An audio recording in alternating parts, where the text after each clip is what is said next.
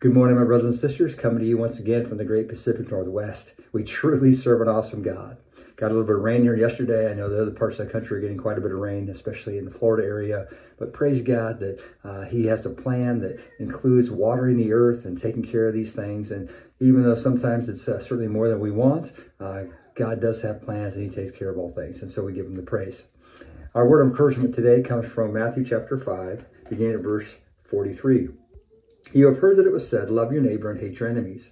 But I tell you, love your enemies and pray for those who persecute you, that you may be sons of your Father in heaven.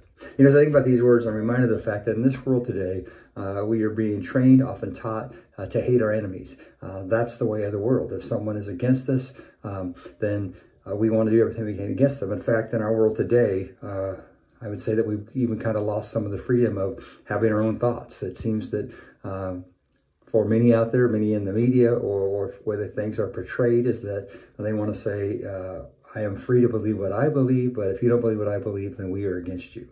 And that's not the intention of freedom. True freedom means that we love one another, and God's freedom is that we love one another. And what does that mean for us? It means that we don't have to agree with everyone's actions. It doesn't mean that we support their actions. What it means, though, is that we recognize that they are a child of God, and therefore we're going to love them, even if they want to hurt us, even if they want to persecute us. Our desire, our hope, our goal is that they would come to know Jesus in a saving way, that they would find His love, and therefore we're called to love them.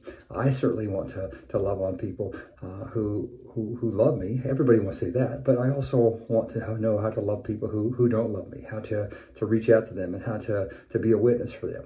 Jesus was the ultimate example of loving on people who would sometimes hate Him and would eventually crucify Him.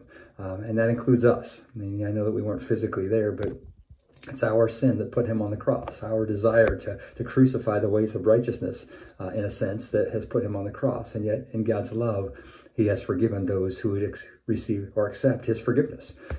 God's done the work. The question is, will we accept it? And so today, I just want to encourage you to love those who might be against you. Instead of trying to fight back, instead of trying to figure out what to say, instead of trying to argue or those things, let's just try to love as Jesus loved. We can be firm in our faith.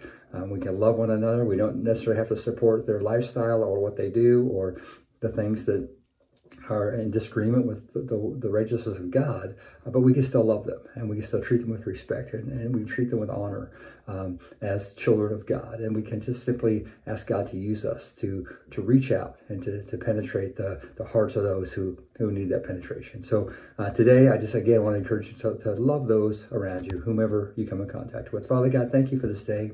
Thank you for this reminder that we are not of this world, that your ways are not the ways here. And so, Lord, we pray that you'd help us to love those who would hate us, love those who would persecute us, love those who may even seek to kill us or to take us out. But, Father, we're grateful that you are God and that your love was greater, much greater than the hatred or the sin that was in our life, that because of Jesus Christ and His death on the cross, that we have eternal life. And so, Lord, we thank you for that, and we want to learn to love one another. Help us, Lord, to love those we come in contact with today. There may be those who are having bad days or take it out on us. We're not sure what the case will be. But Father, we pray you'd help us to show the love of Christ. And may your love penetrate whatever's going on in their hearts. Father, we just thank you for all that you're about to do. Please bless those who need a special blessing today, be it physical, mental, emotional, financial, even spiritual, whatever the case. Bless them right where they're at, that they might be open to your word and to your love. And Father, we might be a part of kingdom growth. Father, thank you again for all that you're about to do. In the name of our Lord and Savior, Jesus Christ, we pray. Amen. Amen. Well, there you have it. God bless you. Hope you have a wonderful day. I know it's not easy to love those around us, but let's do it because God first loved us. God bless. We'll see you tomorrow.